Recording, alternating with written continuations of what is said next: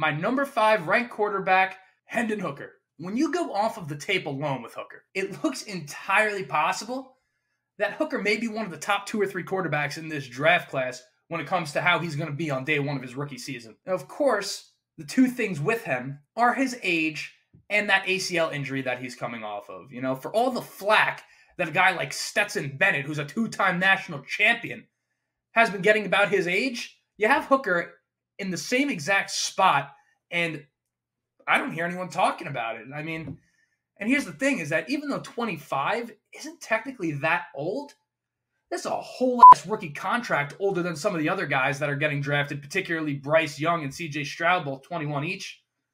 So the question with Hooker is very simple. It becomes, how much do you think it matters? And when I say it, I mean his age. The way that you answer that question ultimately dictates where you're going to have Hooker ranked.